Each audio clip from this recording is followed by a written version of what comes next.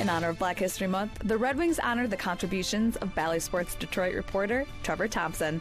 For over 20 years, Trevor has shared his knowledge and passion of the game while covering the Red Wings. Trevor has won 5 Emmy Awards for his work, but sees greater rewards being able to share the game with the community. I think it's the greatest sport there is in hockey, and just open it up and see, hey, this is an avenue that's available to me. I've got a passion for the game of hockey. Whether they play or not, they can become fans, come to the game, watch it on TV, or maybe they get into the game.